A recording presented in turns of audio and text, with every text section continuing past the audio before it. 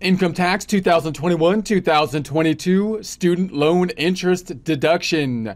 Get ready to get refunds to the max. Diving into income tax 2021-2022.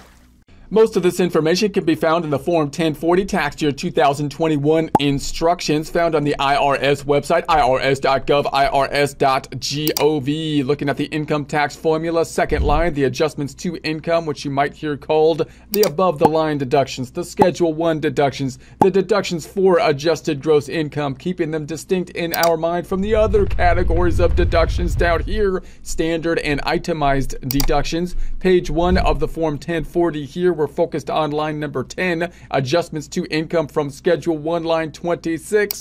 This is Schedule 1, part number 2. We're focused here on line 21, the student loan interest deduction, the total of part 2, Schedule 1, flowing into, as we saw, page 1 of the Form 1040, line number 10. We're looking here at the student loan interest deduction. In terms of actual tax preparation, this is a pretty straightforward thing because you're usually going to get documentation for it, so you can basically plug it into the system fairly quickly and easily. You're typically going to want tax software. Can be helpful, however, with the limitations. So there could be limitations with regards to income phase-out limitations, income going above a certain threshold, possibly losing the deduction after that point in time. And then you get more complex planning types of questions, which are much more difficult to answer. Things like, well, should I take on more student loan debt at this point in time if I get this future deduction at a future point in time? And generally, I wouldn't think that the capacity to take the deduction in and of itself should be the deciding factor to take on the debt, because we don't really know what's going to happen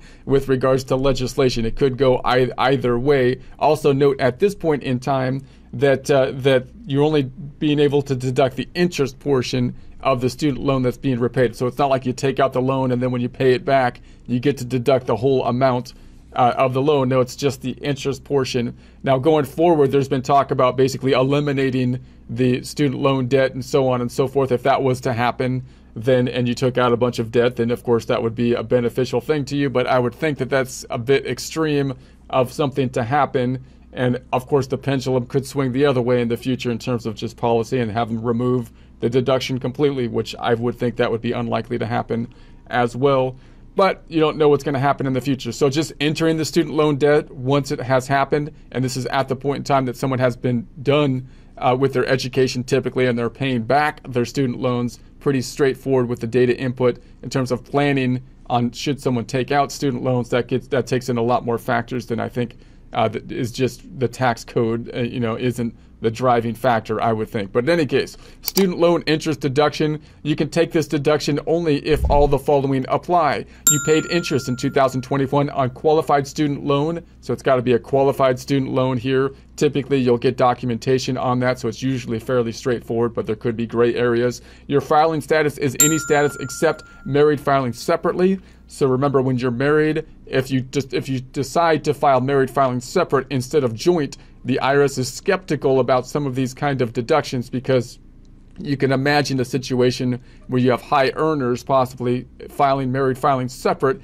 so they can divide their income and be able to take some of these deductions that have these income phase outs, and the government is so that's why they limit a lot of these deductions, because they feel like that would be kind of taking advantage of the system to be able to take the deductions even though your joint income is higher than the phase-out levels. So that often happens. Your modified adjusted gross income, AGI, is less than $85,000 if single, head of household, or qualified widower. So there's that income cap that it starts to go away after that point in time. And then $170,000 if married filing jointly. Use lines 2 through 4 of the worksheet in this instructions to figure your modified adjusted gross income. Note, whenever we do these phase-outs, it starts out with the AGI, and then sometimes they modify it.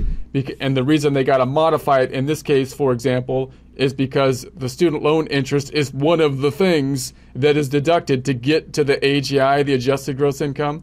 So that doesn't make any sense. It's like a circle kind of problem. So I believe one of the modifications here is that you're going to add back, that you're not going to take into consideration this particular deduction to see the phase out that's related to this particular deduction. So the general thing you keep in mind is that you're talking about the AGI is what's usually used for the phase out calculations for deductions and credits when there's an income phase out.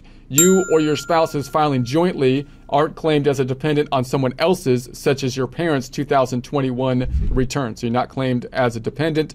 Student loan interest deduction don't include any amount paid from a distribution of earning made from a qualified tuition program, a QTP, after 2018 to the extent the earnings are treated as tax-free because they were used to pay student loan interest. Use the worksheet and these instructions to figure your student loan interest deduction. Exception. Use publication 970. You can find that on the IRS website. Instead of the worksheet and these instructions to figure your student loan interest deduction if you file Form 2555 or 4563, or you exclude income from sources within Puerto Rico. Qualified student loan. A qualified student loan, so now what is a qualified student loan, right? You can imagine a lot of gray area in terms of, okay, this is a student loan that I got from, Uncle Joe or something like that, right? So what is this qualified student loan? A qualified student loan is any loan you took out to pay the qualified higher education expense for any of the following individuals who were eligible students. 1, yourself or your spouse. 2, any person who was your dependent when the loan was taken out. 3, any person you could have claimed as a dependent for the year the loan was taken out, except that. So obviously when you took out the loan, if it was for you, that's fairly straightforward. If it was for any person who was your dependent when the loan was taken out, then again, that would apply, fairly straightforward. And then you have the somewhat gray area on 3, any person you could have claimed as a dependent for the year the loan was taken out, except for these things. A, the person filed a joint return. B, the person had gross income that was equal to or more than the exception amount for that year, or $4,300. And C, you or your spouse is filing jointly, could be claimed as a dependent on someone else's return. Qualified student loan. However, a loan isn't a qualified student loan if A, any of the proceeds were used for other purposes. So it's a student loan because you're using the proceeds of the loan, the money you got for school. If you used it for if you bought a fancy car, then that they're not trying to subsidize the fancy car. So maybe if it was a Tesla and it was energy, and I don't know, then maybe they'd be, but in any case, no. B, the loan was from either a related person or a person who borrowed the proceeds under a qualified employer plan or a contract purchased under such a plan. For details, you can see publication 970 there. Qualified higher education expenses. So what are higher education expenses? If you take out the loan, you got to spend it on school. That's what they're trying to incentivize here. So what is that? Is that just tuition? Is there other stuff we can put in there? So qualified higher education expenses generally include tuition, fees, room and board, and related expenses such as books and supplies. So note you've got a little bit more lee room than just basically tuition that they have in there. The expenses must be for education in a degree, certificate, or similar program at the eligible educational institution. An eligible educational institution includes most colleges, universities, and certain vocational schools. For details, you can see publication 970 found on the IRS website, irs.gov.gov.